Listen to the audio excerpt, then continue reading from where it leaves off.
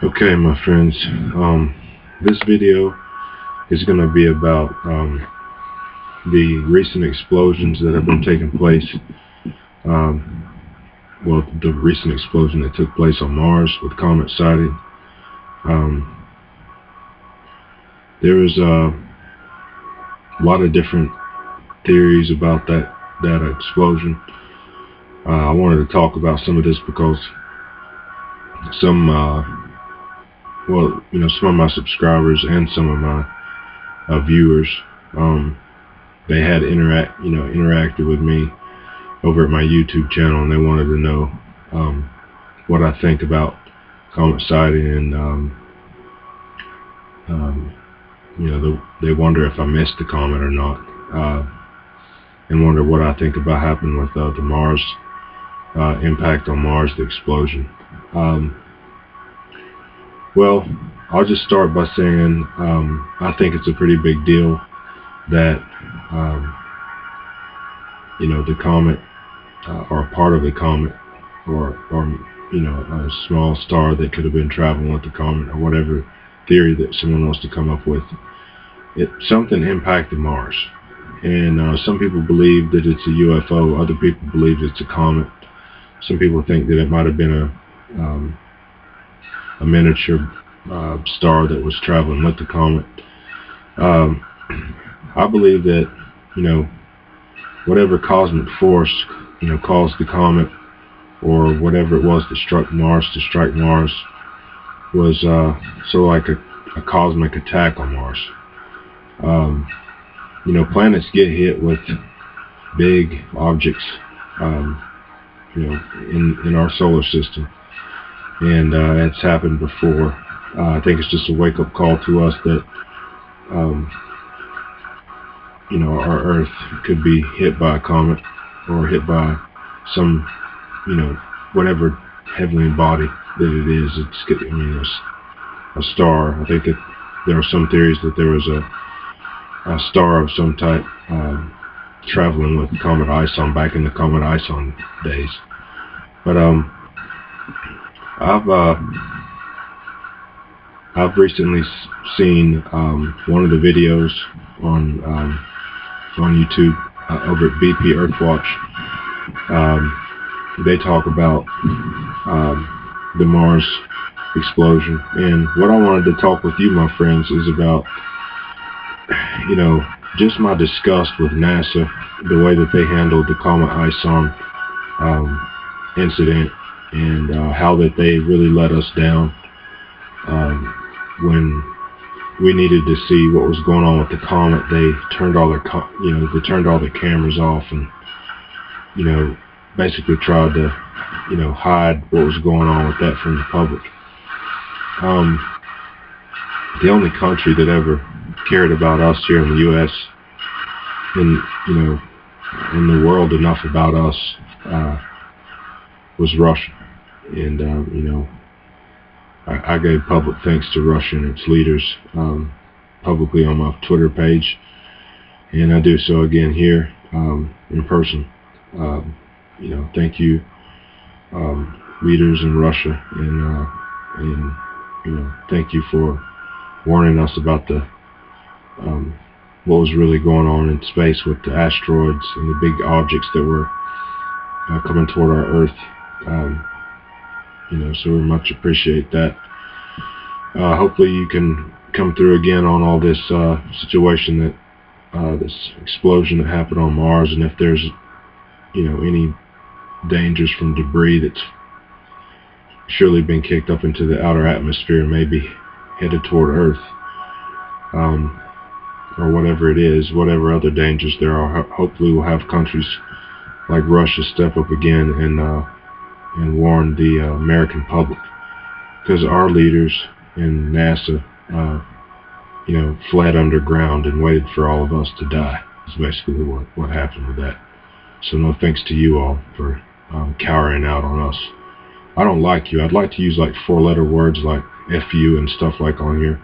I'd planned to do that earlier. I was really angry earlier when really kind of been meditating today about the real dangers that can come from stuff with what I call cross-planetary contamination, where stuff from one planet travels through blank space or travels through the solar system, and it ends up hitting another planet where, you know, there's foreign elements and particles and various different types of microorganisms and various different viruses and other things that can be in that material.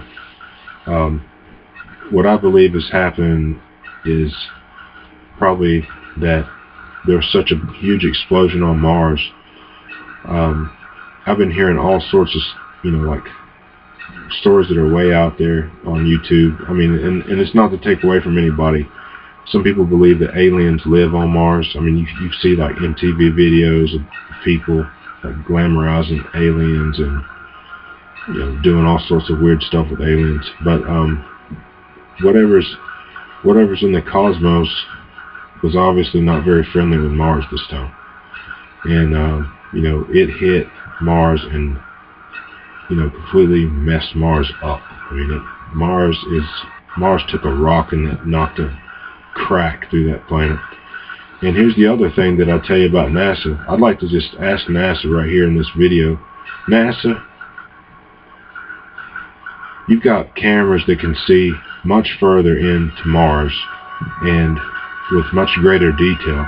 So why is it that we have to wait with all the technology and all the American taxpaying dollars that's been sent to you, NASA, that you can't show us what's going on? We're getting sick and tired of you, NASA. I hope people at NASA, I know there's some good people over there at NASA, and this isn't all the way at everybody at NASA, but you all have messed up. And you messed up with Comet Ison. You cowered out. You didn't tell the American public the truth about all those continents that could have been in danger from all those meteors that were coming at our country. And we had to rely on Russia to warn us about what was, you know, most probably could have happened. If that asteroid wouldn't hit the Atlantic Ocean and it would have hit land, it would have been a whole lot worse than you know it. We can't rely on you, NASA, to help protect us as the American, you know, public, because none of you cares about us. We don't like it. I don't like it. I don't like any of it. And all of you idiots over there at NASA that are behind the cover-ups need to be brought to trial, because you put the public at risk when you hide stuff from the public. That's the truth about that part. Now, why in the world, NASA, won't you show the close-up of what's really going on Mars? I mean, you're always showing a stupid robot and the rest of the stuff that you have over there. You know you have better equipment sitting out there. And you won't even show us the pictures from the nuclear rover. You won't show us the up-close stuff that's going on in Mars, NASA. You're completely worthless to the American public. You're not doing anything besides showing us crumbs and throwaway pieces. There's never been anything for us at all. You've really let me down, NASA. And for the reason that everybody at NASA is responsible, I hate you. I personally hope that all your karma comes back to you, and all the stuff that you've been doing eats away at your conscience until you pull all your hair out and know that you completely let the public down. You're all a bunch of cowards. Now, to my friends watching this video, I didn't mean to have to be venomous in this video towards NASA, but I am anyhow. I'm sick and tired of NASA and our public officials here in our country and our leaders cowering out and building their little tubs and stuff underneath the ground and waiting just for us to just get, you know, thrown to whatever damage and danger is coming. I'm the one that tells you the truth about it. That's the reason why we have to rely on each other in independent, you know, it's independent observatories. The only reason we can see anything what's really going on, like even the explosion that took place with Mars, is thanks to independent observatories, not NASA. NASA's the one that like comes up with all these different NASA shows. What NASA does, I'm going to tell you what NASA does. Those crooks over at NASA, they let their cameras catch everything that's going on at Mars. All right, then they edit out anything that might be like extraterrestrial or and when I'm saying extraterrestrial, I'm not talking about the Jetsons or aliens. I'm talking about microorganisms and different things that may be their life forms. NASA basically shows us a computerized version of what they have really on camera. That's how they come up with all that in the first place. It really pissed me off. And then that way you don't see, you know, the different orbs that are floating by, or metallic looking structures that may or may not be spaceships. I don't care if there's aliens or not. Not anymore. Not the way that NASA's done. They certainly won't tell us about anything. They're nothing but a cover-up organization that ought to be bulldozed. Every last bit of them. Because if the American public is paying your salary, NASA, you owe us to tell us what's going on out there. And that's the truth about that part of it. So my friends, I'm telling you that NASA ain't going to tell us the truth about this. What I believe happened, if there is alien life on Mars, they got effed up. And there's cosmic powers that are greater than spaceships floating around out there, so don't be fooled by anything. Don't be fooled by NASA's lies and cover-ups. And our leaders of our government, they can't step up like Russia's leaders did and look our people in the face, at least in some speech, and tell them exactly what happened. That was sick, man. It was just, you know, it took me a long time to get to where I'd say exactly what I felt like saying about that, but that's how I feel about it. And I know it's a lot of you out there that feel the same way. What we can look forward to, if that explosion was as bad as I think it is a lot of extraterrestrial material, microorganisms, could be alive, could survive through dead space, that may land on Earth and cause all sorts of, you know, disturbances on Earth, from weather disturbances to elements ending up here having God knows what effect on you know, life on Earth, so in our atmosphere and our weather. So that's what we may be facing, my friends. I'm not a doomsday person. I hope that everything turns out good and wonderful and it's a fairy tale for all of us, but obviously that ain't going to be what happens. We're going to have some trouble in the future, my friend. So I hope what I want for you to do is stay safe, try and be spiritual, try and look for the spirit in this, try and find some positivity in it, and also know that there are real dangers that exist in our universe, and sometimes the cosmos brings them to you know, to our front door. Basically, we have to survive, and if we don't survive, then we either survive or don't. So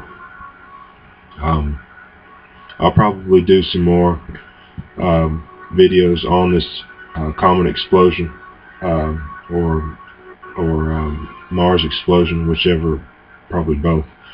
I'll probably do another video about this in the future. I'm glad that you took time to watch this video, and feel free to leave comments. Appreciate you, my friends.